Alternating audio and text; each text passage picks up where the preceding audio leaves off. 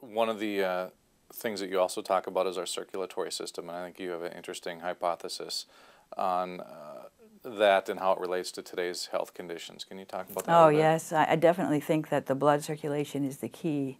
It's the cornerstone of our health. Having good blood circulation is so important, and maintaining it depends upon sulfate. Sulfate is something that I've looked into early and long. I figured out the sulfate connection very early with autism.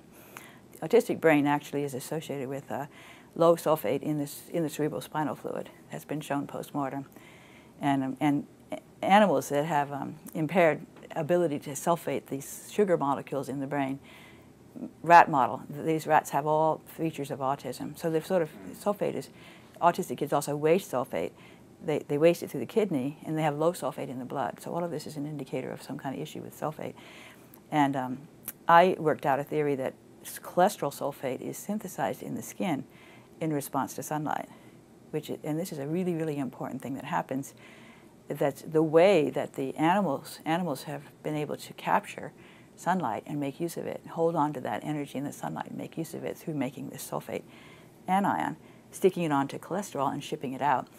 And this ends up being a major source of the supply of both cholesterol and sulfate to all the tissues, but especially to the blood. And the blood really, really depends on cholesterol sulfate to be healthy, particularly the red blood cells. So the red blood cells produce lots of cholesterol sulfate, and I think they do it in response to sunlight, or they will do it better if they get sunlight. They need that light energy. And then they use the sulfate, those anions sticking around the red blood cell gives it a negative charge. And so when these two red blood cells are negatively charged, they repel each other, just like magnets. They're like magnets, they won't stick together. If they don't have enough sulfate, they'll stick together. You'll get blood clots, and you'll have all these problems with thrombosis. So this is also then a source of, ends up with things like heart attacks, because you've got some kind of blockage from a blood clot. Of course, the platelets are the same thing. Platelets, of course, are going to also glom together. They also make cholesterol sulfate. And they're sort of the first line of defense with when there's a crisis, So both the red blood cells and the platelets need that negative charge that they're going to get from the sulfates that they can't make if they don't get enough sunlight. And the nasty thing is that the enzyme that makes the sulfate is a cytochrome P450 enzyme. And glyphosate has been shown to disrupt cytochrome P450 enzymes.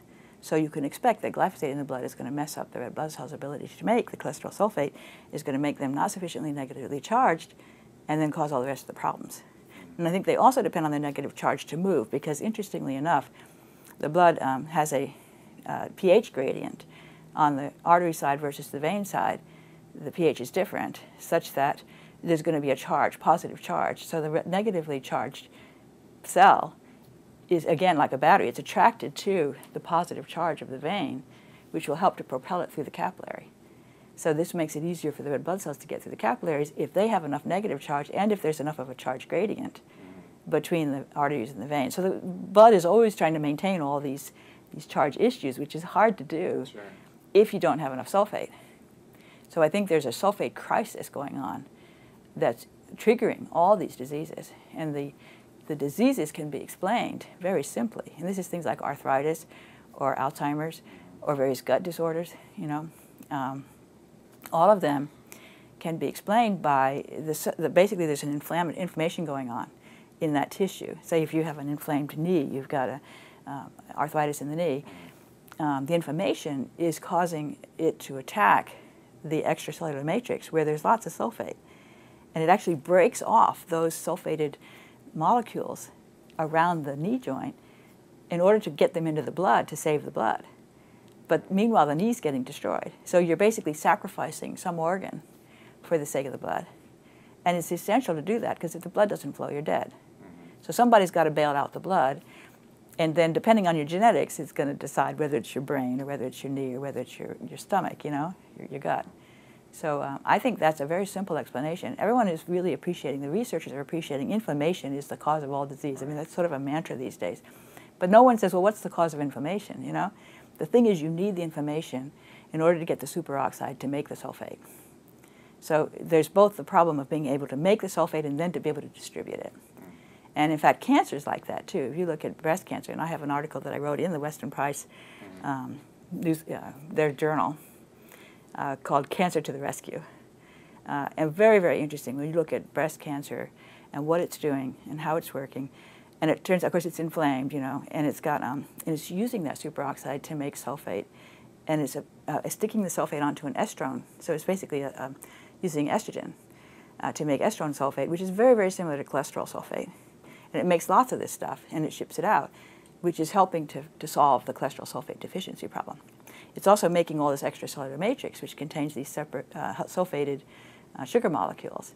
So the tumor is making all this extra matrix, you know, making it all the time, keeps making it, and then it's got all these things that are attacking it and taking it away. So it's like a factory, it keeps making it, and then it keeps getting eroded. It's getting eroded by these things that are attacking the matrix. So those erosions are allowing it to fill the blood. So the tumor is supplying the blood with sulfate.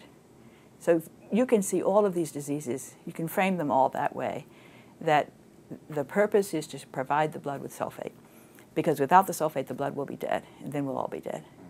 So that's the way I see all diseases. All these modern diseases that are going up, due to the sulfate deficiency, which again is due to the glyphosate, and that's for many reasons, which I've gotten into in my papers. It's not, it's complex science a little bit, but you have all these sulfate carriers, one of which is all these products of the shikimate pathway. So because the shikimate pathway is disrupted, you are much less able to transport sulfate across through all the tissues, because glyphosate has messed up the production of the molecule that can do that. And the same thing with cholesterol. Glyphosate's messed up the sulfate synthesis, because that's a cytochrome P450 enzyme. Glyphosate also messes up sulfate activation, because it's been shown that it suppresses other enzymes that are connected there, and it prevents vitamin D activation, and vitamin D protects from sulfate wasting through the kidney. So there's like all these different ways in which glyphosate messes up sulfate. So I think that's actually the key problem. The sulfate and, of course, the manganese, both of those. And they might even be connected, because I think the sulfate and the manganese bind together, and then that's a way to distribute the manganese over the body. So when you don't have enough sulfate, you can't distribute the manganese. So it's all connected. I see that. It's really interesting. Yeah. It's fascinating science.